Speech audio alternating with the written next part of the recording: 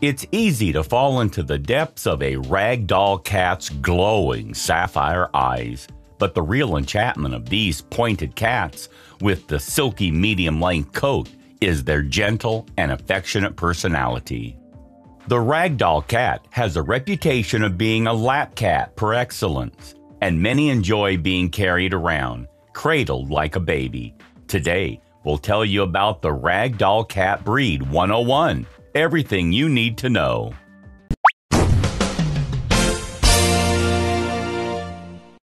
Number 10. Ragdolls can be demanding. Most of them crave attention, perhaps more than the average cat. Ragdolls crave company and follow you around like dogs. If you're away at work every day for long days, they may not be such a good choice of cat for you. I've heard of some people who have complained about the Raggy being overly demanding. This quality is part of the Ragdoll personality. Not each and every Ragdoll is demanding for attention and craves attention, but most are. It's who they are. Having two Ragdolls rather than one will definitely help, should you be short on attention time for your kitty. However, then remember your cost will double as well. If you don't have time to pay attention to them and be affectionate, look to another breed that is less clingy. Number 9. The cost of a Ragdoll cat. They don't come cheap. A well-bred, purebred Raggy does not come cheap. Depending on the breeder, where in the world you are, prices will vary. But a well-bred cat of this breed does not come cheap. The cost of the cat is just the tip of the iceberg.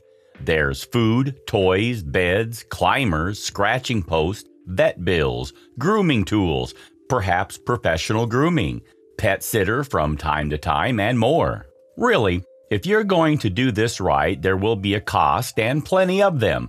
Don't be guilty of paying for a cat and then too cheap to do what's best for your new Ragdoll. Remember, you need to have the money and be willing to spend it on your Ragdoll. There are so many people that are concerned with the price of a Ragdoll kitten or cat. However, the price to buy or adopt a Ragdoll kitten or cat should really be considered secondary compared to the cost of owning a Ragdoll cat or any cat for that matter. The Ragdoll I grew up with lived for 19 and a half years, so going into adopting the two I have now, I knew it was at least a 15 to 20 year commitment. While it's impossible to predict the future, having a good idea that you can afford vet bills, litter, food, toys, and more every year is crucial. Number 8. Large breed. If you're used to having short-haired domestic cats, then you might be surprised how big Ragdolls are and can be. Of course, I am hesitant to say this as there are small Ragdolls. However, in general, they are considered a large breed cat. So usually you need a larger litter box, a larger cat bed, a larger cat tree, for example. You'll also need a larger cat carrier, as Ragdolls not only weigh more, but many are taller and longer than average kitties. Number 7. Ragdoll personality and appearance. No guarantees they'll flop and be gentle. Ragdoll cats are more like dogs. Most are affectionate, playful, laid back, and tons of fun. However, there are no guarantees they'll mature into a cat that is a textbook Ragdoll. I get very upset when I read of someone looking to rehome their Ragdoll kitten because it doesn't live up to their expectations. Not affectionate or too skittish. Many folks want a cat with the ideal appearance. Large in size, big fluffy ruff, gorgeous eyes, perfect silky coat and all. Same goes here, no guarantees. Buying from a quality, well-researched breeder helps you beat the odds, but still no guarantees. I just don't like seeing cats given up from what was to be their forever home and put up for adoption because they failed to be the ultimate Ragdoll. Don't fall into this shameful trap. You must be willing to accept them as they are. One other distinctive feature of Ragdoll cats is their blue eyes. If you have a cat that resembles the Ragdoll breed, but their eyes are green or yellow in color, you do not have a Ragdoll cat. There are many different types of Ragdoll cats. Ragdoll's coats can come in 6 different colors: red, seal, chocolate, as well as blue, lilac, and cream. Ragdoll kittens are born white. They have good color at 8 to 10 weeks and full color and coat at 3 to 4 years. This means that you can have a ragdoll kitten and not really know what color they'll be for years to come. It's like a long-term surprise to see what the final coloration will be. Pretty cool if you ask me. 6. Outdoors versus indoors. Probably not outdoors. I would not recommend a ragdoll cat to be an outdoor cat. They are a gorgeous cat, and the odds of someone scooping up your baby is pretty good. They are also quite docile and not aggressive, so they wouldn't do well if they got into trouble with another animal. I know of a ragdoll owner who had a farm and insisted that the cat be an outdoor cat. They had Lily for about a year. I always knew that cat was living on borrowed time.